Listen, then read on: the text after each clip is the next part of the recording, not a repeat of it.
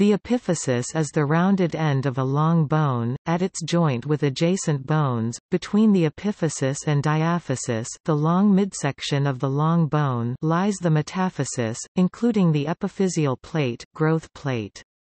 At the joint, the epiphysis is covered with articular cartilage. Below that covering is a zone similar to the epiphyseal plate, known as subchondral bone. The epiphysis is filled with red bone marrow, which produces erythrocytes, red blood cells.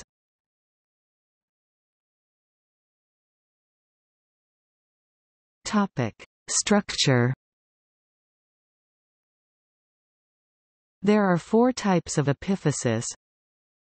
Pressure epiphysis, the region of the long bone that forms the joint is a pressure epiphysis, e.g. the head of the femur, part of the hip joint complex.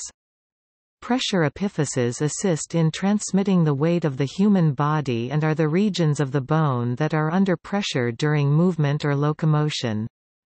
Another example of a pressure epiphysis is the head of the humerus, which is part of the shoulder complex. Condyles of femur and tibia also comes under the pressure epiphysis. Traction epiphysis, the regions of the long bone which are non-articular, i.e. not involved in joint formation. Unlike pressure epiphyses, these regions do not assist in weight transmission. However, their proximity to the pressure epiphysis region means that the supporting ligaments and tendons attach to these areas of the bone. Traction epiphyses ossify later than pressure epiphyses. Examples of traction epiphyses are tubercles of the humerus, greater tubercle and lesser tubercle, and trochanters of the femur, greater and lesser. Atavistic epiphysis, a bone that is independent phylogenetically but is now fused with another bone.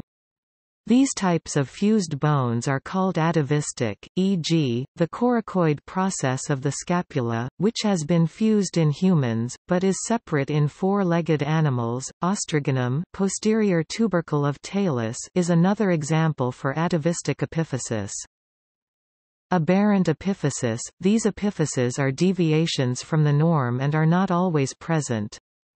For example, the epiphysis at the head of the first metacarpal bone and at the base of other metacarpal bones. Topic: Bones with an epiphysis. There are many bones that contain an epiphysis. Humerus, located between the shoulder and the elbow. Radius, one of two bones located between the hand and the elbow. In anatomical position, the radius is lateral to the ulna. Ulna, one of two bones located between the hand and the elbow. In anatomical position, the ulna is medial to the radius. Metacarpal, bones of the hand. They are proximal to the phalanges of the hand. Phalanges, bones of the fingers and toes. They are distal to the metacarpals in the hand and metatarsals in the foot. Femur, longest bone in the human body. Located in the thigh region, between the hip and the knee. Fibula, one of two bones in the lower leg. It is lateral to the tibia and smaller. Tibia, one of two bones in the lower leg. It is medial to the fibula and does most of the weight-bearing. Metatarsal, bones of the foot. Proximal to the medial cuneiform on the first metatarsal, and proximal to the phalanges for the other four.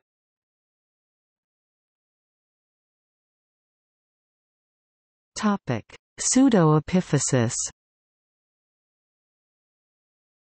A pseudo-epiphysis is an epiphysis-looking end of a bone where an epiphysis is not normally located. A pseudo-epiphysis is delineated by a transverse notch, looking similar to a growth plate. However, these transverse notches lack the typical cell columns found in normal growth plates, and do not contribute significantly to longitudinal bone growth. Pseudo-epiphyses are found at the distal end of the first metacarpal bone in 80% of the normal population, and at the proximal end of the second metacarpal in 60%.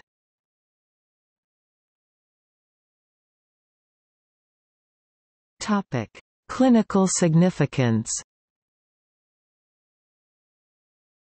Pathologies of the epiphysis include avascular necrosis and osteochondritis dissecans (OCD). OCD involves the subchondral bone. Epiphyseal lesions include chondroblastoma and giant cell tumor.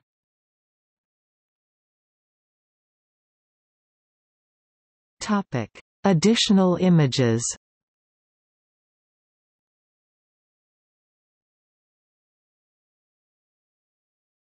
Topic: See also: